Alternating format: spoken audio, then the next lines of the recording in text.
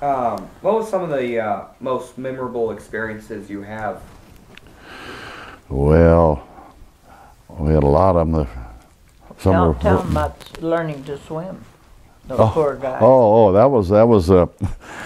That was scary for people that didn't know how to swim. When we were in boot camp, everybody had to jump in the deep end of the 12-foot end of the pool, swimming pool. And these poor guys that didn't know how to swim. It worried them to death, and I could see why.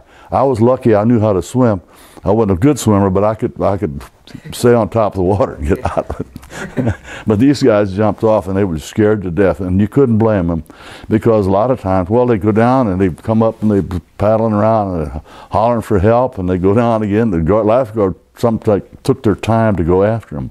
So it wasn't a very pleasant experience for them. Some of them got sick, you said. Yeah.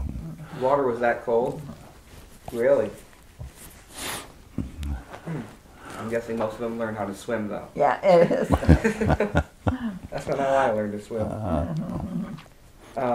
Any other memorable experiences? What? Any other memorable experiences? Oh, I had one when we were going out. I was a radioman, but we took turns on a wheel watch, and we'd go out under the bridge, San Francisco Bridge, and head out in the ocean. And we took a wheel watch, and the wheel was it was operated electronically, but you still turned it, and down in the motor room they had electric motors on it to turn the rudder.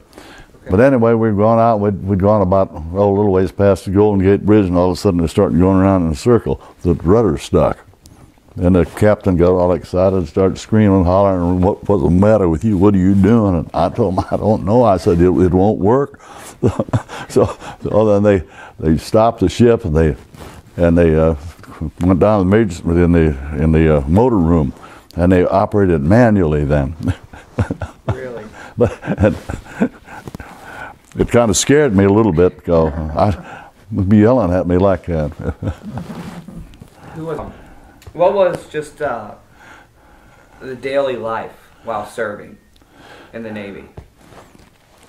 Well, if you stood your watch, whatever your watch was, you had to stand watches. A radio watch. I had a radio watch on the ship, and other guys had a deck watch, and we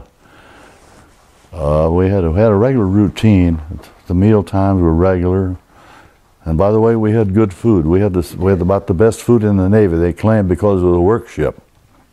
Well, that's lucky. On Friday we had baked ham, candied sweet potatoes. I always remember the candied sweet potatoes, raisin gravy, and cooked cabbage. And it was good. It was delicious. We had a black man from Tennessee and a white cook from Kansas City, and between those two, they put on a heck of a meal all the time.